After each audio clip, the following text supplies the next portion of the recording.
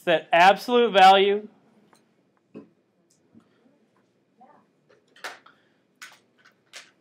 is the distance from 0. It's a distance. Okay? If we keep in mind that absolute value is a distance, then the rest of this stuff should make sense. If we don't keep coming back to the idea that absolute value is distance, then the rest of this is just going to be pretty like why? Where does this come from? Like, why are we doing this? The why piece, like for what we're doing, you'll have no idea. It all comes back to this absolute value idea. Anything that's in an absolute value symbol is a distance. Okay. So when we have equations with absolute values, what we're going to end up doing is we're going to be finding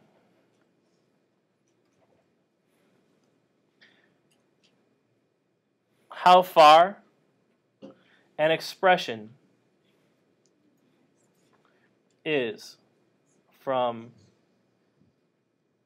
0. Or better yet, what x's are a given distance from 0. This is kind of the what are we doing? What's that? Is that given? Given, yes. This is kind of like the what. Okay, we'll talk about the how in just a second. But this is like what we're doing. We're finding, if I give you an absolute value, you're going to tell me what numbers are a given distance from 0. So for example, if I say, what's the absolute value, if the absolute value of x is equal to 3, this is saying, find what x's are a distance of 3 from 0. So what x's are a distance of 3 from 0? 3 and -3. You could start at 0 and go 1, 2, 3.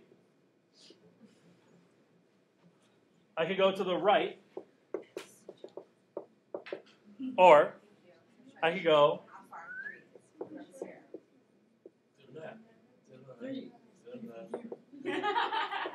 here. It sounds, I'm not trying to like patronize you, but this is exactly what we're doing.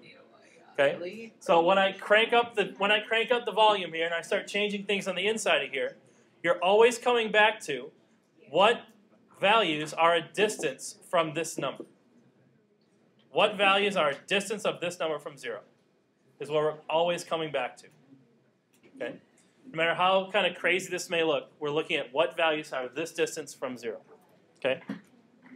In general, what we're going to do, in general, to solve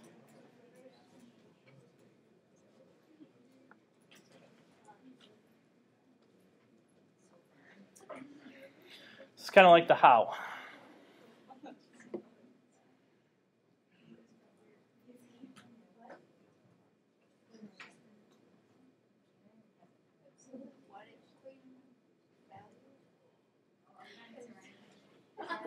To solve an absolute value equation, we're going to do a couple things. First, we're going to isolate the absolute value. Get the absolute value symbol by itself. Get whatever's inside the absolute value symbol by itself. Isolate the absolute value.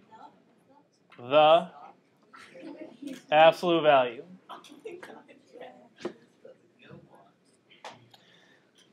Then we're going to write 2 equations.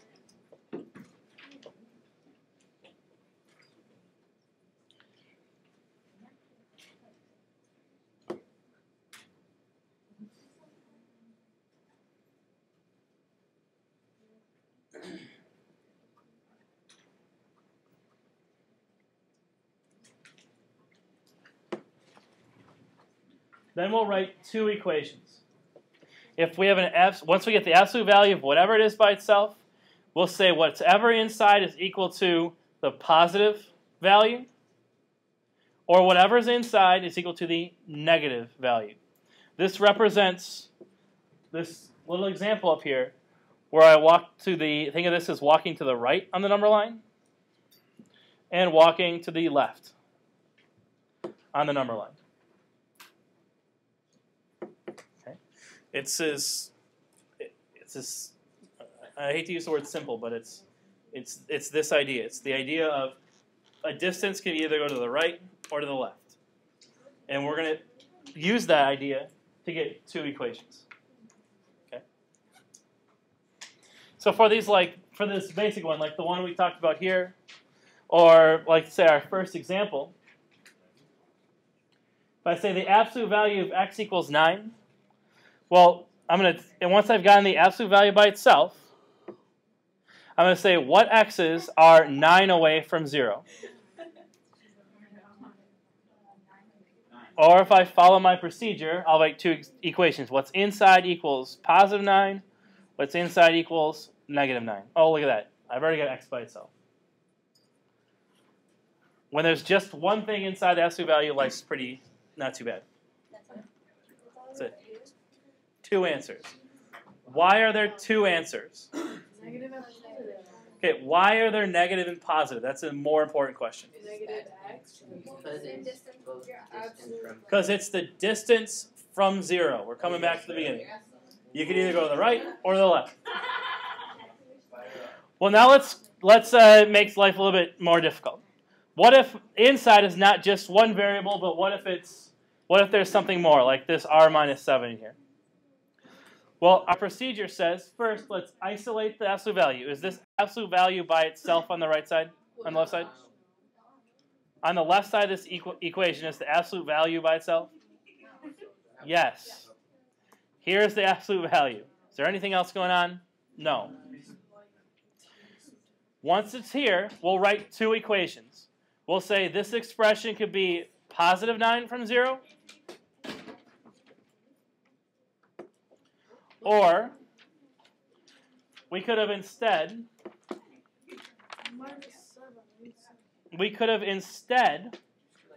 gone to the, we could have walked to the left and said what's inside is equal to negative 9.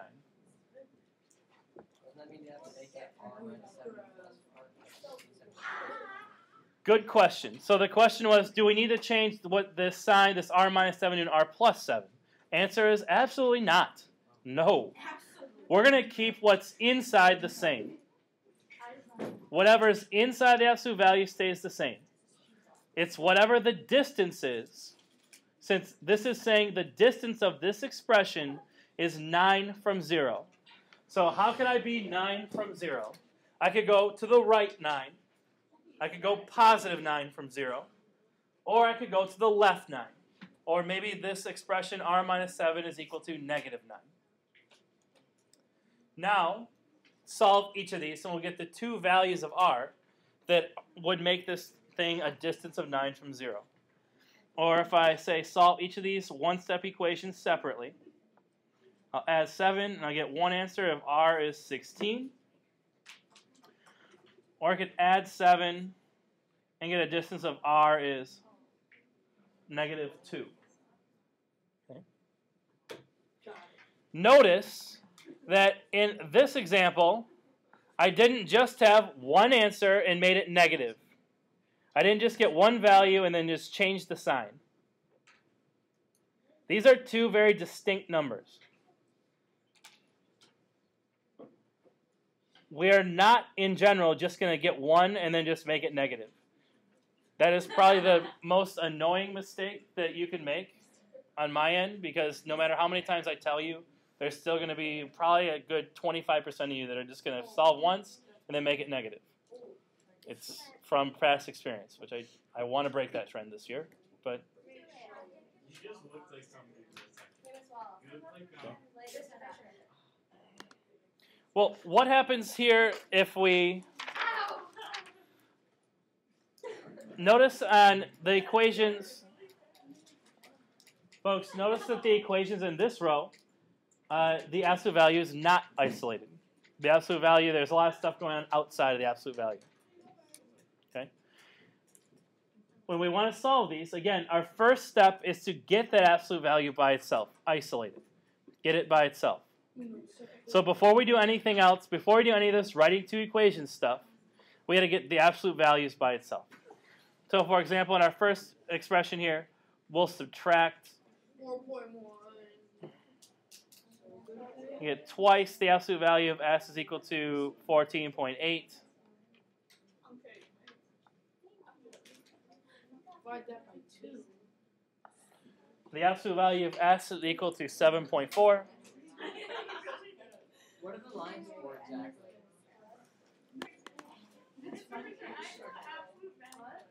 Absolute value of s is 7.4. So what s's are a distance of 7.4 from 0? Or we could just follow the procedure, write two equations. What's inside is equal to the positive distance, or what's inside is equal to the negative distance. Notice in this case, the only thing inside was our s. Therefore, we're pretty much done. Once the absolute value is by itself, we'll take what's inside is equal to the positive distance, what's inside is equal to the negative distance. Okay? Same game for the middle equation. Let's get the absolute value by itself. Add 5. 4 times the absolute value of t plus 9 is 24. The absolute value is still not by itself, so let's divide by 4. So the absolute value of t plus 9 is equal to 6. Absolute value is now equal to a number, or this expression is a distance of 6 from 0. So what t's make this expression a distance of 6 from 0? That amounts to making two equations. What's inside goes to either the right 6, or what's inside goes to the left 6. From here, find t. Wait, I have a question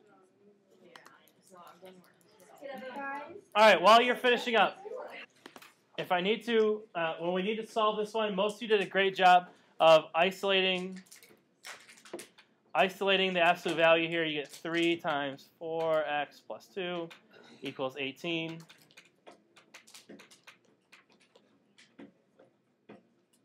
And we got 4x, absolute value of 4x plus 2 is 6. Once you're here, that's the same as being here. It's the same as solving any of these up here. Once we get the absolute value by itself, make two equations.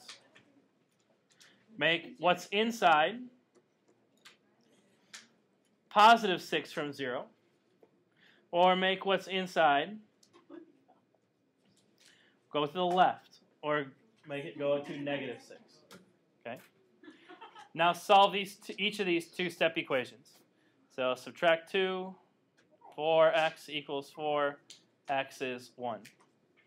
Subtract 2, 4x is negative 8, x is negative 2. Okay.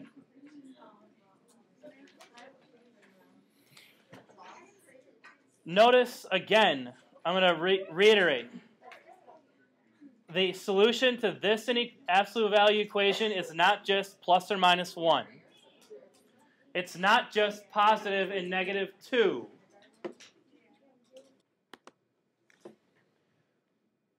There are two questions here that if you can answer successfully, then what we do today and what we do tomorrow and what we do the rest of this before break is going to be a lot. It's going to be pretty easy. If you know when you can perform operations inside absolute value, when are you allowed to do things to the inside of an absolute values equation? When are you allowed to do anything to the inside? Galen? It's like just the absolute value. Yeah. Once you've gotten the absolute value by itself, then we can't even do anything. We can't even do anything to the inside until after we've broken it into our two equations. So when can you do something to an absolute value? That's after you've made the two equations. Okay? You can't do anything to the inside unless you've separated into your two equations. Okay? I told last hour it's not a bad idea to think of the absolute value like a bubble, and you don't want to burst it. So you can't do things to the inside of the absolute value until it's been separated out, and you can't put things into the absolute value, and you can't take things out of the absolute value. So I don't want to like distribute a number into the absolute value. I also don't want to like try to like pull things out of the absolute value. The only time I'm going to do anything in the inside is after I've made my two separate equations. Okay. The second question on the back side is probably one of the most important one. It's a why question. Why is this expression, if it's inside absolute value, equal to 8 or negative 8? Or why is anything inside an absolute value equal to two different numbers? If you can kind of understand that, then everything we do should at least make some sort of sense. Okay? Why, if we're solving an absolute value equation, do we get two answers? Jack, why do we get two answers? Because, say that again? I was thinking something different. No, I thought I heard, I just didn't. It's like, Repeat yourself, please. because it is a positive or negative number, or because plus 7 and minus 7. Okay, so you're right. So I want to know, like, even a little bit deeper. So why am I doing plus and minus? Dana? Because you're finding like the x values for that are zero. So we're finding the x values to make it 0. So then, even deeper, why are we getting two answers? Why are we finding those things? Why do we get two answers? Lily? Because there are two sides of the number line, and why do we care that there are two sides of our number line? Negative and positive. Negative. Okay, if the two sides are negative, positive, why do we care about like both sides of the number line? Because there's a positive and a negative distance from 0. Distance from 0. Yes, because you can go left ingot or right and be the same distance from 0. It all comes back to that absolute value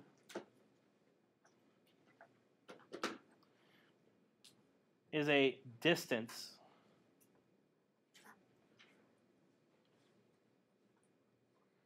from 0. And distances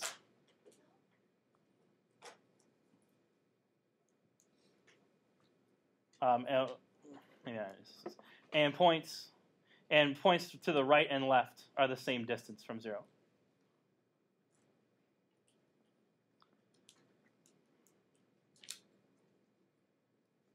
Why do you call some distances? I didn't like the. So just points. I'm going to say points, yeah. And points to the right and left can be the same distance from 0. Okay. It all comes back to absolute value as a distance from 0. So just because if I'm a distance from 0, I can either go to the right on my number line or the left. As a lot of you said, there's two sides. We go to the right or the left. There's positive and negative. It all comes back to the idea of distance. It's distance from 0. And we're going to be kind of rehashing that tomorrow. We talk about when we talk about inequalities, it's where the whole thing is based on where things of various distances from 0. Okay?